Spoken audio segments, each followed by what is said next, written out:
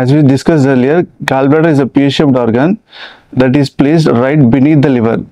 So any stones that are within the gallbladder are called as gallstones.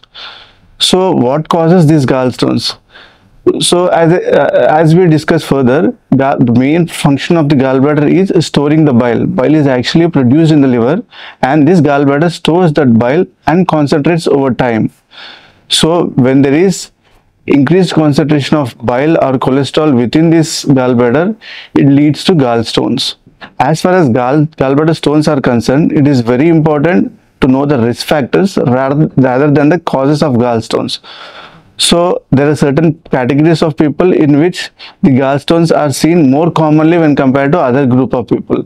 These includes traditionally any female in reproductive age group, that is 20 to 40, and who is obese, are more risk of developing these gallbladder stones. It doesn't mean that gallbladder stones doesn't occur in men, otherwise in men. They do occur in men also, but they are commonly seen in female in 40s. Traditionally, we are taught that fat, fertile females in 40 usually come up with gallstones. Apart from these obese patients, and these gallstones run in families also, because there is certain genetic predisposition which are seen in gallbladder stones.